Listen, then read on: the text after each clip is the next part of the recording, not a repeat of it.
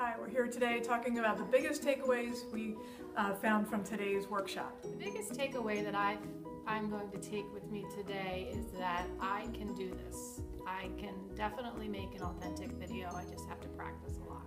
What's my biggest takeaway from today? I think it would be that this is manageable, and to answer the why, create value in each video that you make. That you don't have to spend a ton of time on videos to make them worthwhile.